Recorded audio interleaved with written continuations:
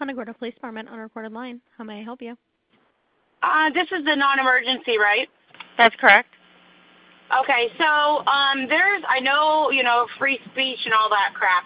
There's a guy standing right across the street from Sally Jones' entrance with a big flag sign that says, "You missed bitches," with a picture of Trump and a whole bunch of 2024 Trump stuff. I love Trump. I hope Trump wins. I'm going to vote for him, blah, blah, blah. However, come on, really? He needs to filter a sign, and he was being a real dick when I asked him, and mentioned it to him. He was just being a real jerk. So I don't know if there's anything you guys could do. But, well, I mean, come on. This is elementary age schools that are reading. Like, come on. Yeah. Stand there with your Trump stuff all you want, but the bitches part was a bit much. He's allowed to put whatever verbiage he wants on his sign. It's just his freedom of speech. There's nothing that we can do about the language on the sign. I could stand there with a sign that says, "This guy's a douchebag," pointing next to him.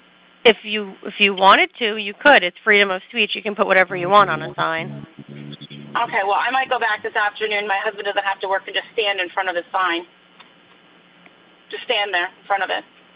Okay, I wouldn't recommend anything that could lead to a disturbance, but if you ever wanted to write a sign, you're more than welcome to write a sign. It's just your First Amendment right of freedom of speech. Okay, maybe I'll just write one that says filter and hold it in front of the bitches. I don't know, it's just really annoying to me. I'm all about freedom of speech and whatnot, but not without consequence.